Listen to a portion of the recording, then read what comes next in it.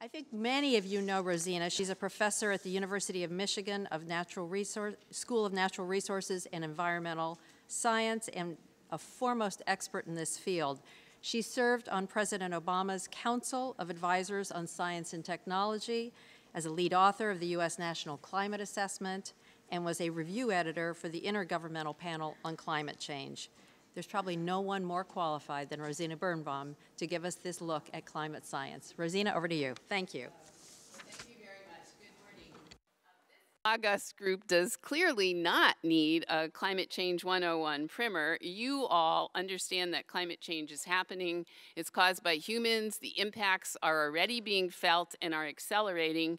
You know that we must seek to reduce emissions as much as possible and very, very rapidly to avoid getting into unmanageable territory. So can we put up the slides, please? Oops, well, there we go. And we must deal with the changes already underway and more to come. So we must avoid unmanageable levels of climate change and manage the unavoidable impacts that we are seeing right now. The science really has advanced in the last 4 years since I had a chance to brief you. And so I'm going to give you a science update and show you the evidence, including that the attribution of some extreme events to a changed climate can be made. So you well know that the Paris Agreement seeks to contain global temperature increases to 2 degrees Celsius above pre-industrial levels. That's the non-roasted world on the left. But with Paris, we are still headed to the roasted world on the right, which is a world about 4 degrees Celsius warmer. But look at the additional change at the poles, where those changes are more like 6 degrees. But I want to say that at 2 degrees Celsius, the non-roasted world, it is still not a picnic. The coral reefs may all be gone, an additional 1 billion people will experience water stress, and the worst impacts, of course, will be on the poor. So we need to adapt to the manifest changes that are already underway today at the 1 degree C temperature increase we've already seen. And most of the increase in disasters and extreme events that you can see on the chart on the left are weather related. So we've got to move from being reactive to proactive in our adaptation. We must really become more resilient and adapt to the unavoidable changes we are already seeing now. And the graph on the right shows you the kind of technology wedges we need roaring in by mid-century to get off that top line. And these wedges are different technologies that can help us bend the greenhouse gas curve, and we actually need to be on the bottom line headed towards zero. You might notice that the 2 largest wedges in that diagram, the top 2, red and orange, are energy efficiency and renewables.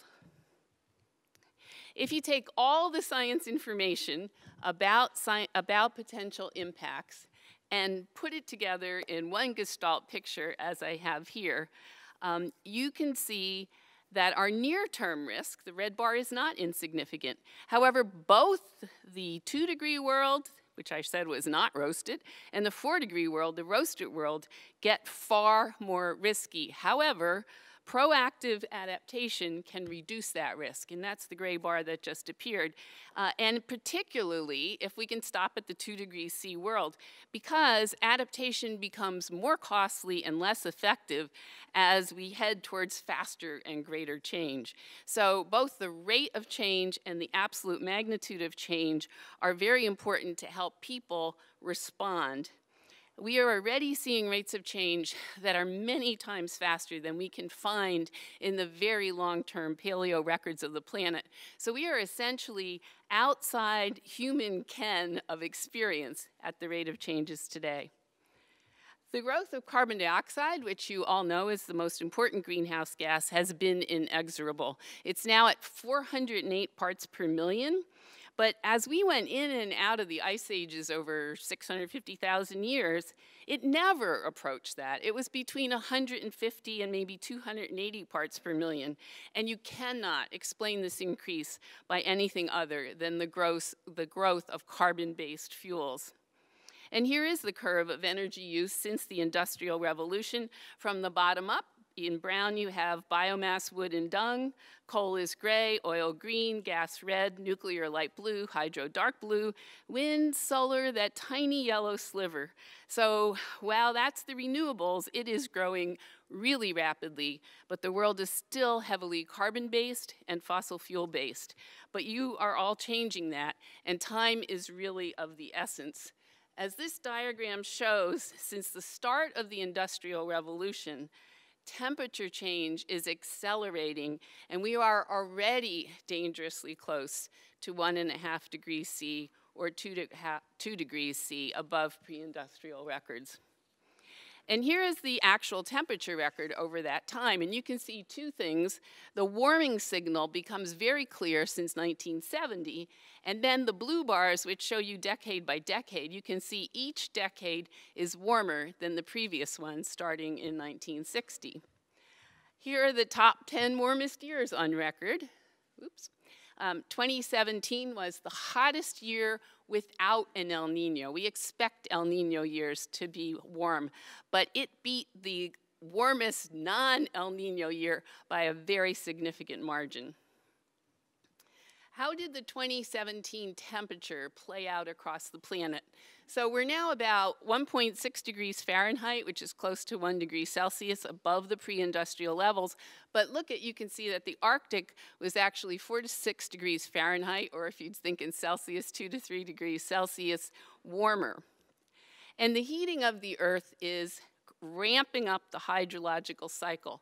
So you're seeing more precipitation total, but you are also increasing evaporation in the interior of continents. And this figure is actually from a recent climate change science report released by the Trump administration.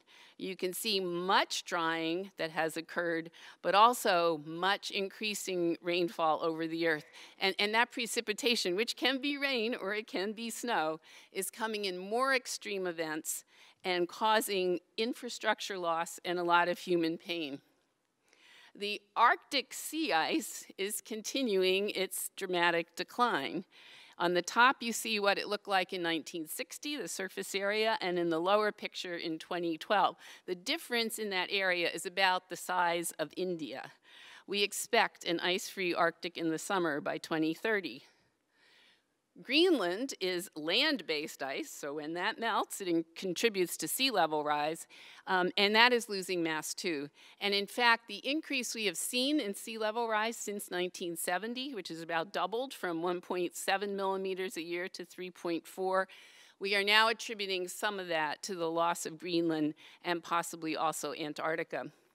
So why do we care? Well, obviously because these changes in temperature, precipitation, melting sea ice, sea level rise are all causing societal impacts, such that the ideal range for crops, forests, and pests are shifting. Water is becoming difficult to plan for. The timing, the quantity, and the quality are less predictable. Extreme events are increasing. Our food supply is challenged by floods and droughts. Our forests are under siege from pests and fires. We see health effects ranging from the heat causing enhanced smog formation in cities to pest strains that are shifting. We're also seeing more flooding from sea level rise and electric grid challenges where there is one for air conditioning where there is air conditioning.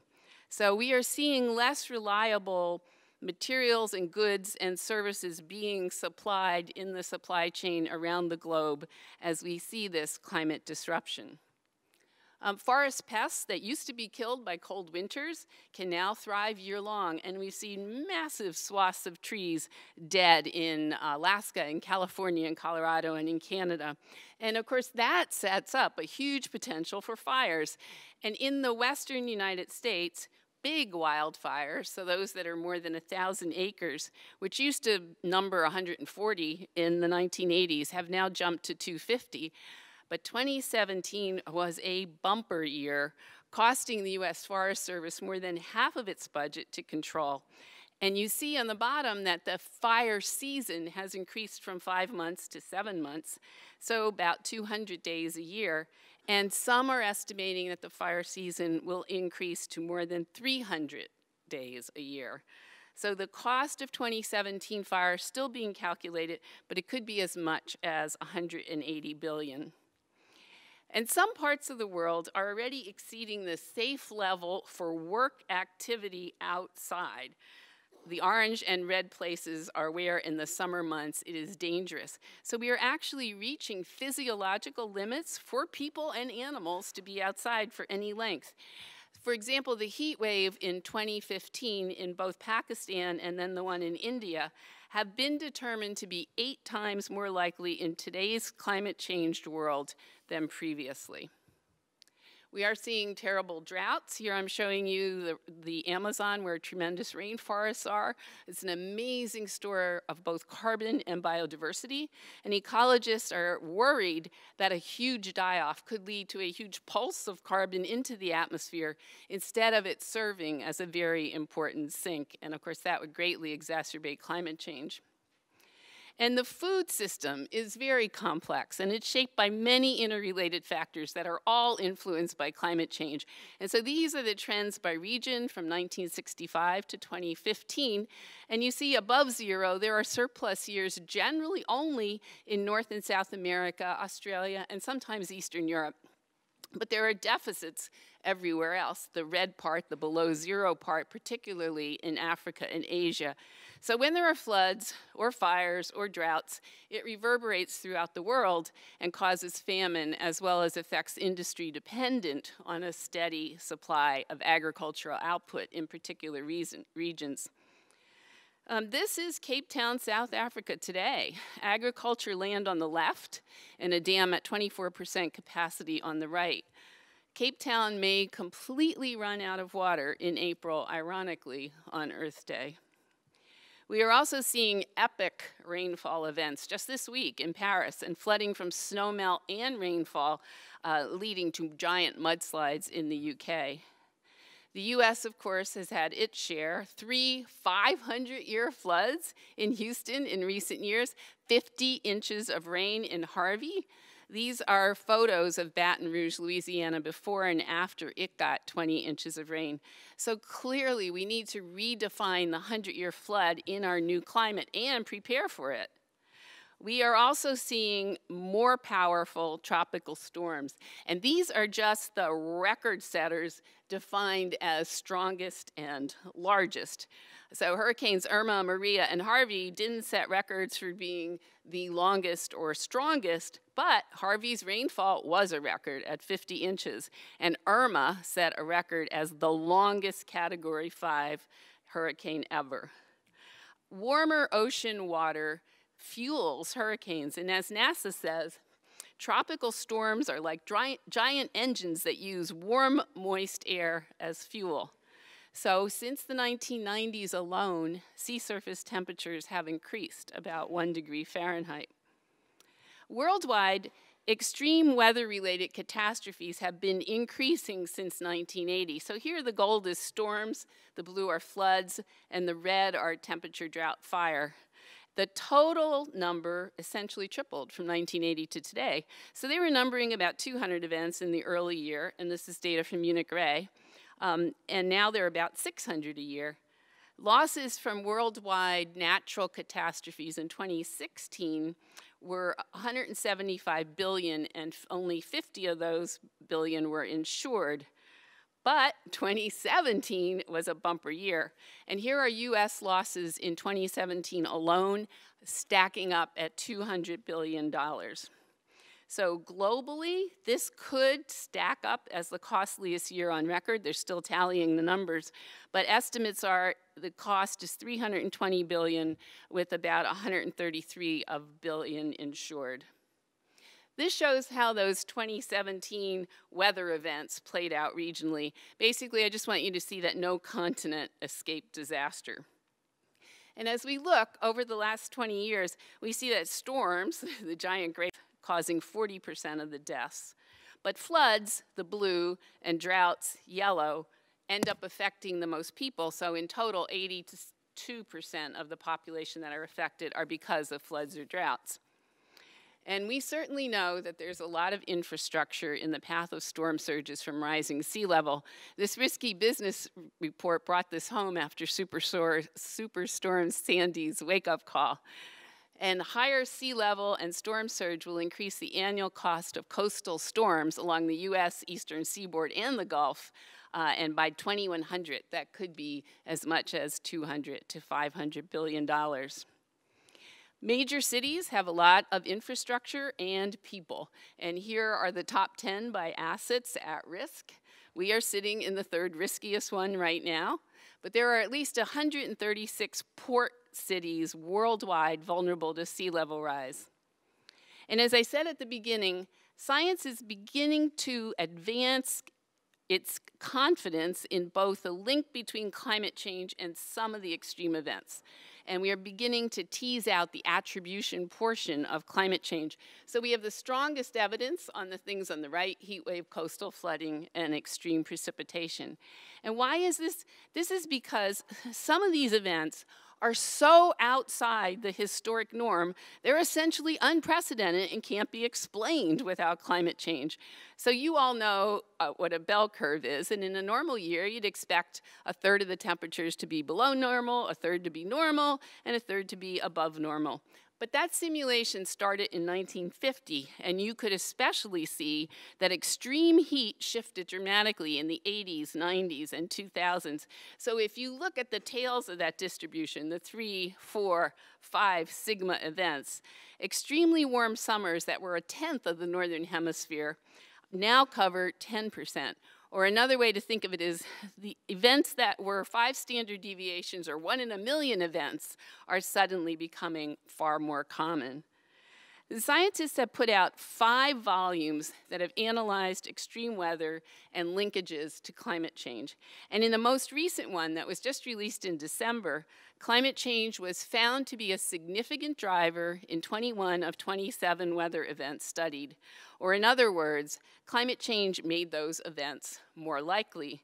And in 3 events, they determined they were so far outside the range of natural variability, so far on the right of that bell curve I just showed you, that these events could never have occurred at all if man-made greenhouse gases were not causing climate change.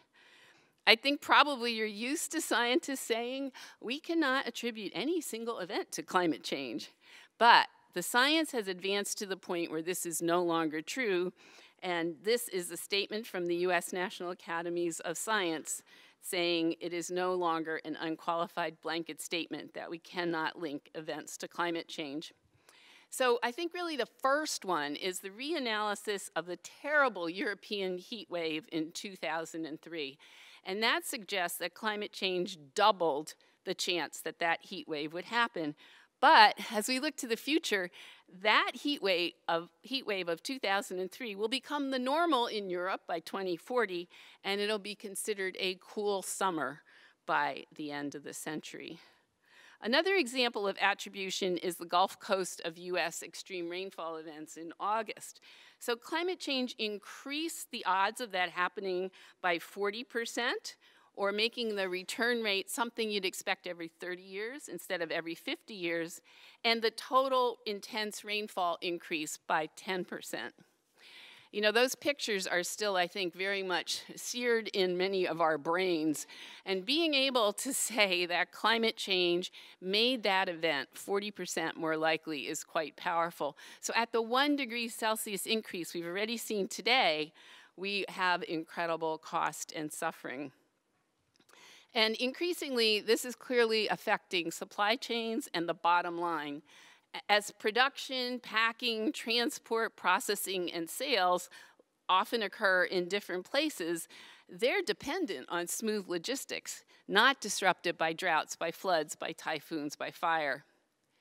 And this chart shows extreme precipitation risk for 68,000 corporate sites belonging to France's benchmark index, the CAC 40, the 40 largest public companies in France, and it screens each corporate site for exposure and sensitivity, and the red and orange facilities have the highest exposure to extreme precipitation and flooding. So we have evidence that climate change is influencing the likelihood and the intensity of extreme events. But scientists also worry that there may be tipping points that could be traversed if action to stem climate change is not very fast and very efficient. And these include possible forest dieback in our boreal northern forests or in the Amazon, the monsoon shifting, irreversible melting of Greenland and West Antarctica, and shifts in ocean circulation, as you see on this chart. Well, some of those tipping points are essentially irreversible, such as if a rainforest shifts to savanna to desert, or the die-off of coral reefs, as we are seeing now in the Great Barrier Reef in Australia. There is a difference between stopping at a 2-degree world that Paris agreed to or the 1.5-degree aspirational world. And this graphic just shows that on the left, the 1.5-degree world would lessen heat waves, water stress, flooding, and crop failure, and sea level rise and coral bleaching. It is absolutely preferable to a 2-degree world, but it is still not a picnic. So let's turn and look at how big the task is. Can we avoid tipping points? This is now the temperature line of the Earth for 20,000 years. That's after we popped out of the Ice Age. So let's say the Paris Agreement works. Everyone ramps up ambition as we agreed to, and we managed to stop at 2 degrees. Well, here are some of the tipping points we might still trigger. WAIS, West Antarctic ice sheet, Greenland, Arctic sea ice, glaciers, corals. But the next tier, that start around 4 degrees, that roasted world from the first slide, would likely be averted.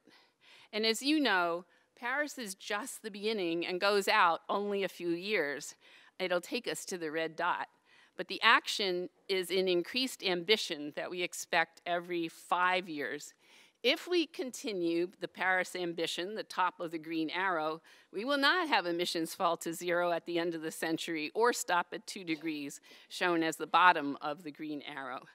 But there is great momentum to make this happen. There's the drumbeat of science, for sure. There's the fact that climate impacts are being felt and are expensive. There's attribution of climate impacts on extreme events. New voices are calling for action. The costs of renewables are dropping. Cities, states, and countries are taking action. Businesses are responding and taking climate risks seriously. The investment community is activated.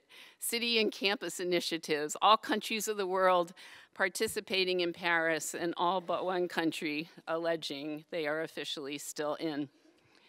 Recent reports by the Carbon Disclosure Project report that big companies are pushing their suppliers to report on climate risk. So there's more than 4,000 suppliers in this slide, and this is progress. If you look at the fourth bar, if 52% are really trying to incorporate climate risk into their business strategy, that is great news.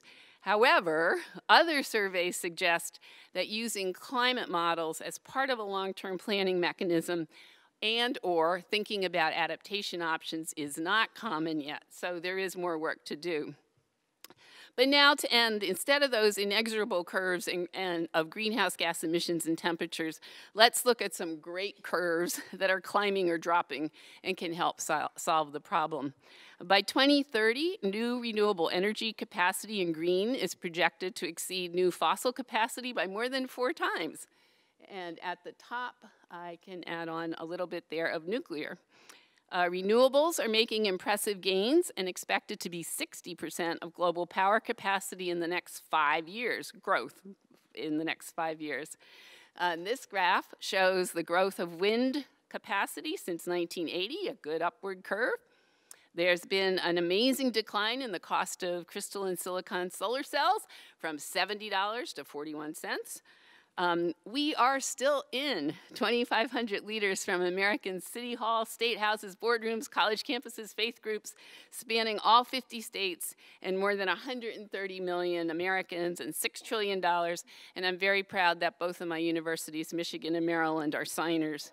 And the America Pledge Initiative, launched by the former New York City Mayor, Michael Bloomberg, and California Governor Jerry Brown, which will aggregate and quantify the actions of state, city, businesses, and other non-national actors to drive down greenhouse gas emissions. Of course, there's the Global Covenant of Mayors, more than 7,000 cities, 8% of the world's population, 50 countries vowing to be 100% renewable by 2050, 123 companies committed to 100% renewable energy. And I just want to stop with the picture of climate finance. And this is the picture I most often see. The traditional way is to see the gap in public finance. And this is how the negotiators are still viewing the problem. But I think it misses the point in this room that you know. Governments are not the only collectors of revenue, far from it. And reconceptualized, the climate finance gap does not seem insurmountable. But it does require serious engagement with new actors, and you are making this reconceptualization real.